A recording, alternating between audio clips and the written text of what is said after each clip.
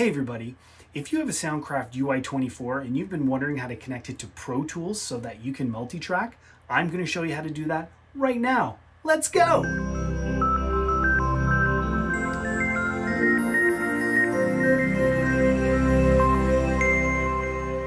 Okay, before we actually get started, I want to say this.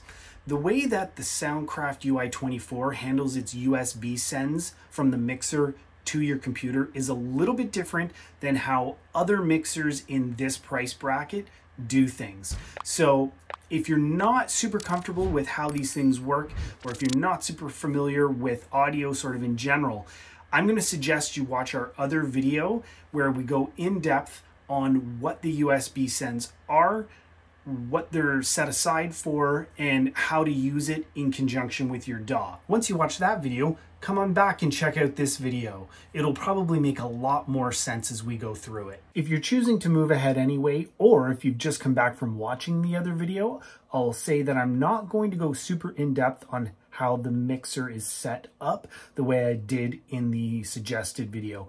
I'm just going to do the basics you need to get it working with your DAW, and then of course I'm going to talk about getting your DAW set up to send and receive signal. So now let's jump right into the mixer.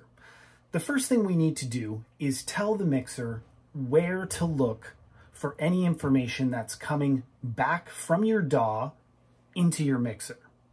So there's a couple of ways you can do that. You can click on each individual channel in your mixer window, go up to the Edit button, click on the Patching tab, and then click on the USB DAW tab. And then you can choose any slot you want. You do not have to put slot 1 on channel 1. You do not have to put slot 2 on channel 2. If you want to move things further down the line on your channel strips, you can do that. In this case, I'm going to tell channel strip 1 to look on slot 1. And I'm going to click down here on channel 2 and tell it to look under slot 2. And now if I go back to this main window, you can see that down at the bottom of channel 1 and channel 2, it says underneath the fader, DAW 1 and DAW 2. So I know just by looking at it that anything coming out of output 1 and output 2 from my software coming back to the mixer, those are going to show up on these two channel strips. So that's the slow way to do it. The quick way you can do it is to come up and click on the cog, come over to your patching tab, click on USB DAW 1 to 16, and then you can actually click through it like this. The other thing you can do is just hit patch 1 to 1. If I hit this button, it will patch all of my channels, 1 to 16 and 17 to 32 that are coming back from the software onto the channel strips 1, 2, 3, 4, 5, 6, 7, all the way up to 32. So let's click on that just to watch what happens. Do I want to do it? Okay, yes. And you can see now that the first 16 channels have been patched. And if I click on this button, you can see the remaining channels have been patched. So let's jump back to the mixer. And now you can see, of course, each channel at the bottom is showing that it is getting its signal from the DAW returns. So this is great in getting it set up to receive. What do we have to do to get it to send signal out to our software? We don't actually have to do anything. All of our channels are automatically going out over USB to our software.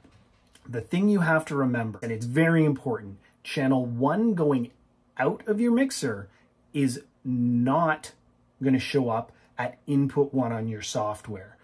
It's actually going to show up at channel 11. So channel 1 is actually channel 11 in your software, channel 2 is actually channel 12 in your software, and so on, up the line.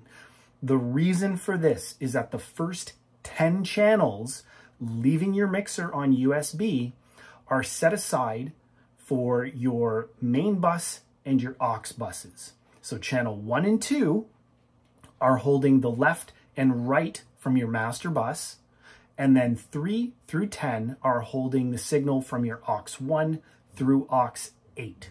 This means that you can send signal through your main left-right mix. If you have a mix going, you want that full mix to be captured in your software as well. You can set a couple of channels in your software to receive on channel 1 and 2, and you'll get anything that's showing up on your master bus. And then of course 3 through 10, the same thing. Anything you send into your auxes 1 through 8 will now show up on channels 3 through 10 on your software.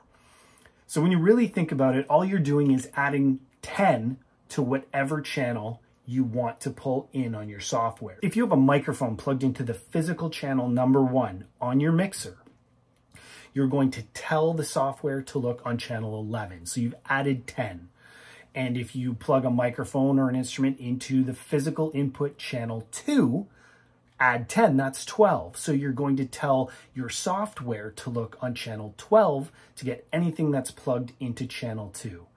And your physical inputs 1 through 22, they are hard-coded to the numbers that I've just said. So 1 is 11, 2 is 12, 3 is 13, and all the way up the line. Those numbers are what they are, and you cannot change them. Okay, so that's great. We have our head wrapped around that a little bit, I hope. But looking at this mixer window here for the Soundcraft, you're going to see that, okay, we've got all of our input channels here set to be information coming back from our recording software. What if I have a microphone that I want to plug in and use it and send to the software? Well, we need to set up a channel to do that too. So let's take our channel 1 here and let's change its input to be local 1. So I have a microphone plugged in to 1. I'm going to bring that microphone over. Check, check, check. You can see there's a little bit of blue signal here. Let's actually click gain. Let's bring this up. And now we've got some more signal. And if I bring this up, we're going to see that we've got green signal, meaning the channel is active. And we're seeing it on our master bus as well, on our main fader for left and right. If I pull this up a little bit more, we're going to hear it show up on the speakers in my room. You can hear it getting louder, hear it getting quieter. So we have signal here coming in from our microphone, and the rest of our channels are set to returns from the software. Obviously, if you have more than one microphone or instrument that you want to use and send to your software, you just have to tell more channels where to look. So if I had another 2 microphones and I wanted them on channel strip 2 and 3, I would click on channel strip 2, click edit, local 2, then click down here on 3, local 3. And now if we look, the channel strips have lost their indicator for being DAW. They are now just the regular physical inputs on your mixer.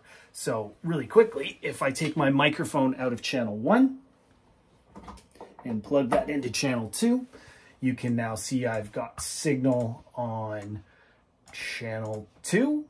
Check, check, check, check, check, check, check. Let's bring this up just a bit. Can we hear it? Yes, we can. And same thing, if we take it out of 2 and plug it into 3 and do the same thing. Let's bring our gain up and bring this up. Check, check, check, check, check. 1, 2, 1, 2, 1, 2, 1, 2, 1, 2. There you go. So that's how you set inputs for physical inputs and how you set returns coming from your software. Obviously, the next thing to do is look at our recording software and see how we set that up. All right, let's look at our Mac. The first thing we need to do is open up Audio MIDI Setup. This is where we can see all the devices connected to our computer that allow for audio input and output. You can see, because we're using Pro Tools, I've got the Soundcraft UI24 here as a selection, but I also have Pro Tools Aggregate. Pro Tools Aggregate is just a way for Pro Tools to bundle together every device you have, and then you can turn them on or off inside the aggregate. And if they're on, you have access to them when you're inside Pro Tools. That's great if you want to use more than one device for audio input or output while you're in a session. If you're only going to use your Soundcraft, you can use Pro Tools Aggregate and only select your Soundcraft UI24, or you can just use the Soundcraft 24 itself as the device. Now, we're not going to choose the device in this window. This window is just so we can talk about Pro Tools Aggregate and to show you that we are in fact seeing the Soundcraft connected to our computer. If you weren't seeing it, you could restart You could check your USB cable or even swap your USB cable if you have another one. Once we know that we're seeing what we're supposed to, we can close this window, and then we need to come into Pro Tools. And before we start up a session, you need to come up to Setup, and you need to go to Playback Engine. This is where you choose the device. Now you can see Soundcraft UI24, and you can also see Pro Tools Aggregate IO. If you set up your Soundcraft inside the Pro Tools Aggregate, you can choose Aggregate here, or you can just choose the Soundcraft on its own. In this case, that's what I'm going to do. I've chosen Soundcraft, and now I can click OK. And the next thing we need to do is go back into Setup and come into IO. This is where we tell Pro Tools to look for the input and output channels. You can see that both the input and output tab already have some default assignments. Pro Tools is basing this on what it's seeing on the USB connection. You could leave it this way, jump into a session, and start working. You would just need to tell each individual channel strip in the software where to start looking for the channels. Because remember, it doesn't actually start the input on channel 1. Anything coming out of the mixer is going to start on channel 11. So you could leave it this way and just be mindful of what your routing is once you're in your session. But if you want to avoid confusion, what I would do is delete these. So highlight them all and click Delete Path, then click New Path. If you don't intend on using the master, left, right, or any of the aux sends out of the mixer, you don't need channels 1 to 10. So in this New Paths window, if we forget about those first 10 channels and start everything at 11, we know that the physical input count on the mixer is 22. So we could type 22 channels. And this box here, Add Default Channel Assignments, that is usually on, but turn it off. Because if you leave it on, it will still assign these new channel paths back starting at input 1. So leave it off. You can choose mono or stereo. I like to have things in mono, so I'm leaving it as mono, and I'm going to click Create. Now, we have 22 channels, just what we would expect.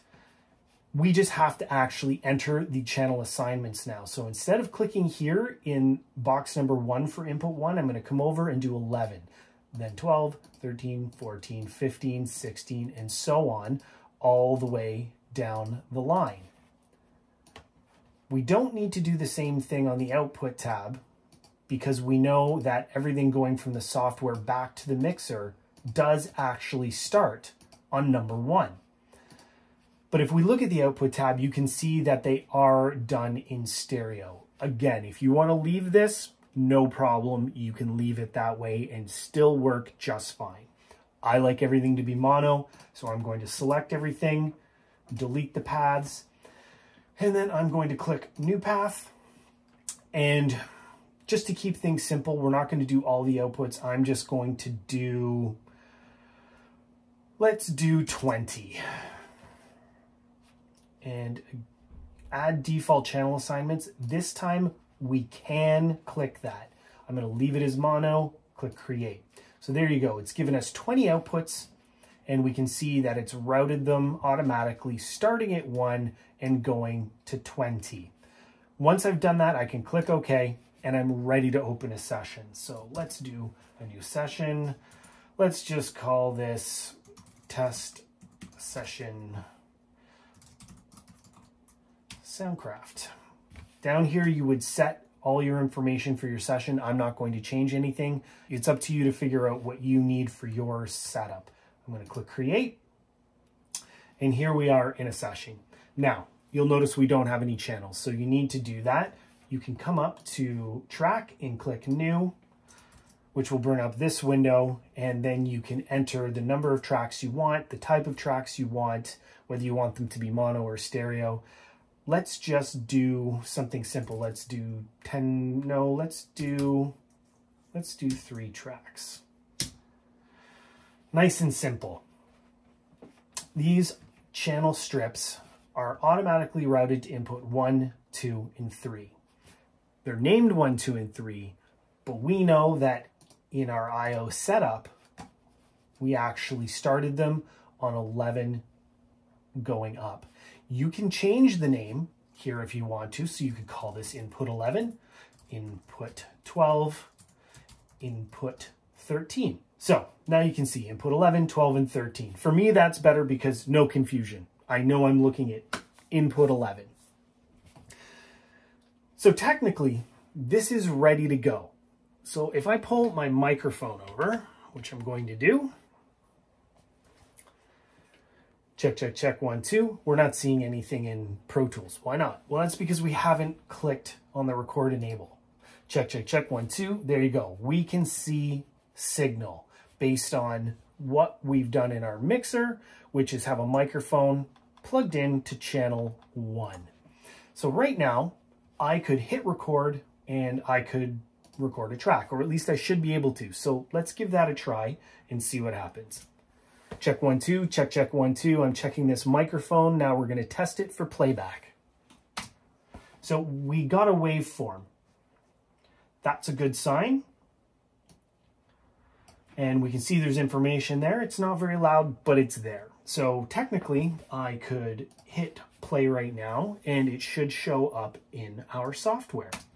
I'm doing that, but we're not seeing it. How come? Well, that's because we don't actually have a channel set in the mixer to bring information back. We did originally, but we changed it.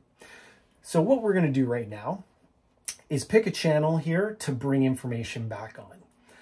Right now, channel 4 is set to receive information from the DAW on DAW 4. So that's actually output 4 from the software. But this channel here in Pro Tools, it's not going out on that channel.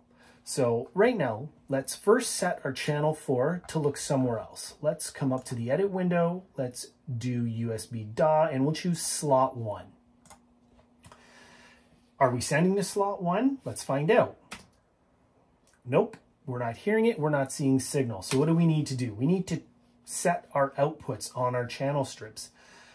Pro Tools did not do that for us by default. So the bottom drop down here on the channel strip, this is for your outputs. Right now, this is set to a bus. So it's just sending it internally in the software.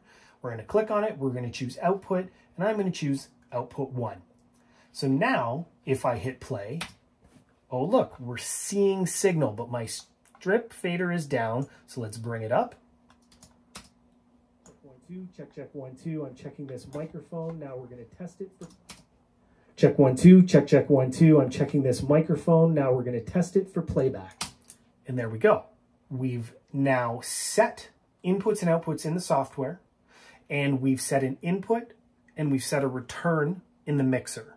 So we could do the same things we've already done for multiple channels, both in the mixer and in the software, and we could get a full multi-track going back and forth.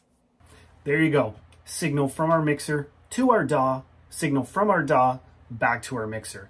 I know it was a little bit complicated, and if you made it all the way here and you're still not really sure what was going on, I'm going to recommend you watch our other video where we go in depth on how the USB sends are handled by this mixer, what those certain sends are set aside for, and it'll probably make a lot more sense. Just wanted to mention I'm going to do this same video for Pro Tools on PC, and that should be out in a couple of days. So make sure you're subscribed with notifications turned on so you do not miss that video. Anyway, with all that aside, I hope this video was interesting, entertaining, educational. If it was any of those three things, please like, share, subscribe, and of course you can check us out on Patreon, or you can do a super thanks down below, or even join this channel down below, and that helps us to grow our channel. Anyway, until we see you next time, thanks for watching here on Quick and Easy Quickies. Bye.